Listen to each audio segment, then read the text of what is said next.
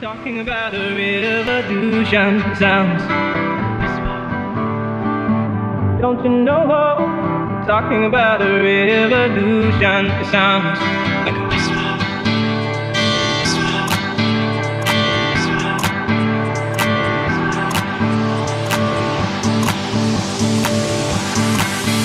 While they're standing in the welfare lines,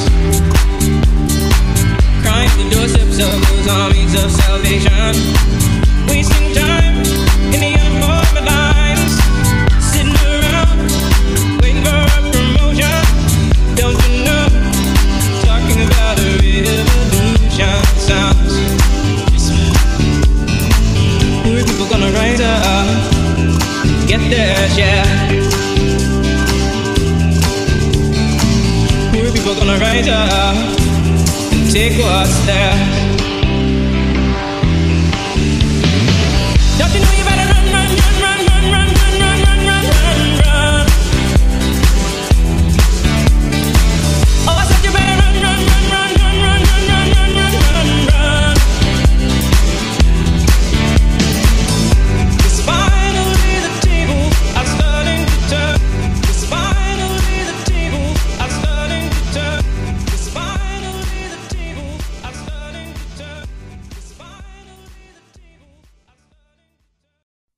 are starting to turn. Ladies and gentlemen, today is Tuesday, the 17th day of June, and if you can hear the sound of my voice, then you are the revolution.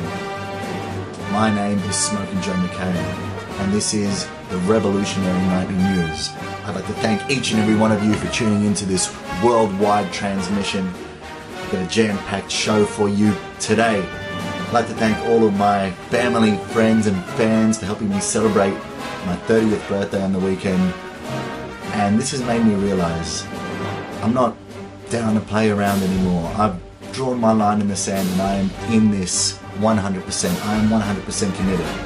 This is the point from which I will never return, and if I back down now, then forever I burn. This is the point from which I will never retreat, because if I turn back now, there will never be peace. This is the point from which I will die and succeed, live in the struggle. I know I'm alive when I bleed. From now on, things will never be the same as before, because the place that I'm from doesn't exist anymore. To quote the great immortal technique. And that's it. This is my point of no return. I am in this 100%. So let's do this. We're talking today about rights, and in particular, gun rights. This was brought to my attention most recently by the fact that that coward Obama, who has killed millions and millions of people all over the world, recently made reference to the fact that Australia has a total gun ban now off the back of the Port Arthur massacre back in 1996, which was in fact a staged false flag event. This guy, Martin Bryant, who supposedly killed 35 people in 90 seconds. This guy had the IQ of 66. He had the mental age of an 11-year-old. And they want to say that this guy killed 35 people with such horrendous, terrifying precision. Now I'm going to play this clip from that clown Illuminati puppet Obama to see exactly what he says about it. Woo! I have to say that people often ask me, how's it been being president, and what are my, what am I proudest of, and what are my biggest disappointments? And I've got 2.5 years left. My biggest frustration so far is the fact that this society has not been willing to take some basic steps to keep guns out of the hands of people who can do just unbelievable damage. We're the only society, we're the only developed country on earth where this happens, and it happens now once a week. And it's a one-day story. There's no place else like this. A couple of decades ago, Australia had a mass shooting, similar to Columbine or Newtown. And Australia just said, well, that's it. We're not seeing that again. Yeah. And basically imposed very severe, tough gun laws, and they haven't had a mass shooting since. I mean, our levels of gun violence are off the charts. There's no advanced, developed country on earth that would put up with this. Now, we have a different tradition. We have a Second Amendment. We have historically respected gun rights. I respect gun rights. But the idea that, for example, we couldn't even get a background check bill in to make sure that if you're going to buy a weapon, you have to actually go through a fairly rigorous process so that we know who you are, so that you can't just walk up to a store and buy a semi-automatic weapon. It makes no sense. And I don't know if anybody saw the brief press conference from the father of the young man who had been killed at Santa Barbara. And as a father myself, I could not understand the pain he must be going through, and just the primal scream that he gave out. Why aren't we doing something about this? Can you believe the arrogance? Can you believe the hubris from this piece of trash? Sitting there with a smirk on his face, talking about what they're going to do to stop these gun laws, when he and his armies have killed millions and millions all over the world. It disgusts me that this piece of garbage has this power. And now he's trying to use another shooting in the United States to implement further gun laws. Now, the United States is very blessed that that country's constitution was written at the peak, or it was the product, the flower of the Renaissance, of the Enlightenment movement, of liberty. And they enshrine in their constitution, in the Second Amendment, the fact that every individual has the right to keep and bear arms, and that right shall not be infringed. But there have been so many false flag shootings in America, speaking of Sandy Hook, Aurora, so many more that I'm going to list later on. So many of these shootings are people who are actually working for intelligence agencies, and it comes out in public that they work for intelligence agencies. For the fact, it comes out that they actually are on antidepressant drugs and a whole cocktail of drugs in some instances that makes them absolutely psychotic. I'm going to touch now on the 1996 shooting allegedly by Martin Bryant in Tasmania, where 35 people were killed. And this is crazy because this is Obama's dream, like he said in this clip. Once this happened in Australia, there was a uniform gun ban, and now you need to get all type of special hunting or sporting permits to have a firearm in Australia. You can't have a firearm for self-defense. Australia has been unarmed, disarmed by the elite, but they haven't disarmed our minds. They haven't disarmed our fists. They haven't disarmed our hearts. And I'm reaching out to you now to put aside the fear about guns. I know a lot of people with cowardly tendencies say that you should ban all guns because I don't want anyone coming up in the street and attacking me. Well, you know what? I don't want to live in a world where people are slaves to the government. I would much rather people have weapons instead of the government having the monopoly on weapons and killing people and kidnapping people and destroying lives en masse. Let's just touch on a few of the things from the Port Arthur shootings. Now, there was actually a quote by former New South Wales Premier Barry Unsworth in December 1987 at a conference in Hobart. And he said, "There will never be uniform gun laws in Australia until we see a massacre somewhere in Tasmania." How prophetic. And this is exactly like the New World Order Illuminati clowns who always try and put forward some type of predictive programming, and they talk about what they're going to do before they do it. And this is a really obvious example of that. To quote Brigadier Ted Sarong DSO OBE, the former head of Australian Defence Forces in Vietnam and one of the world's leading experts on counter-terrorist techniques. He said in an interview with the Sydney Morning Herald on the 10th of April 1999, Martin Bryant could not have been responsible for the mass murder at Port Arthur. There was an almost satanic accuracy to that shooting performance. Whosoever did it is better than I am, and there are not too many people around here better than I am. Whoever did it had skills way beyond anything that could reasonably be expected of this chap Bryant. If it was someone of only average skills, there would have been many less killed and many more wounded. It was the astonishing proportion of killed to wounded that made me open my eyes first off.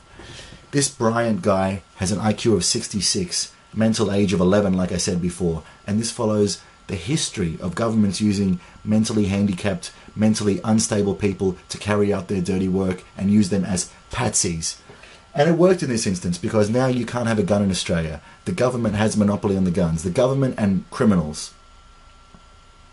I don't want the government to have a monopoly on force. They have no authority over me. They have no authority over you. There is nothing that says one group of human beings has the right to kidnap, torture, kill other people, and another group of human beings must do their bidding, otherwise they risk being kidnapped or tortured or killed. That's not going to fly. We're breaking this paradigm of government control. If you're tuning into this transmission, you understand that you are a free man, you're a free woman, your family's free, your friends are free, and you shouldn't bow down to anyone. You have the right to defend yourself and your family. Survivor Wendy Skur said there's a hell of a cover-up that has occurred, and she's pushing for an inquiry. You can look up yourself exactly how ludicrous it is that this guy Martin Bryant killed 35 people in 90 seconds, as is the official government story in the Port Arthur massacre. That being said, in Australia the people have already been disarmed, and Obama is pushing for the same thing to happen in America. But I'm going to tell you, we the people have a right to defend ourselves. I've told you the story before, how when I was 18 somebody pulled a gun on me when I was delivering pizza, said give me your money, and I said bring it on. We have the right to defend ourselves, and we have the right to defend ourselves against people who are acting violently towards us. You see, when someone instigates force against you and you didn't do anything to them, that is violence. You have been violated, from the Latin violare. If you use force to defend yourself against someone who is committing violence against you, that's not violence. Somebody attacks you on the street, you have every right to bash their brains in. Somebody pulls a gun on you, you have every right to shoot them back. If the government tries to come after you, you have every right to defend yourself. And this is what's happening in the United States. They're one of the few countries besides Switzerland in the world to have a right to keep and bear arms codified into their law.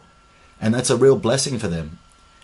But the people in power are trying to take that away from them.